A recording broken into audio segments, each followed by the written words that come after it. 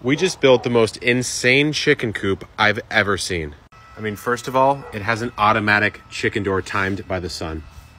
We've got the double Dutch door. You can just open this and toss in your scraps, or open the whole thing and walk in. I'm 6'4", and even I can stand up in here. Put a gutter on this that feeds rainwater directly into this barrel that is pumped up and heated so the chickens can easily automatically drink from these little nipples. Here's the egg hutch. This latch flips, drops down, and you can easily grab an egg from one of these 3 hutches. On the back side here at the hen house, you can open up for ventilation or just fully open the house. We've got a little stair step down, these rope wrapped roost bars for them to hang out at night, and this is how they get into the egg hutch. You want to clean it out, you drop this, and you can easily scoop it directly into the compost pile. The cherry on top is a little cupola for style and ventilation. Stay tuned because we're filling this bad boy up with chickens pretty soon.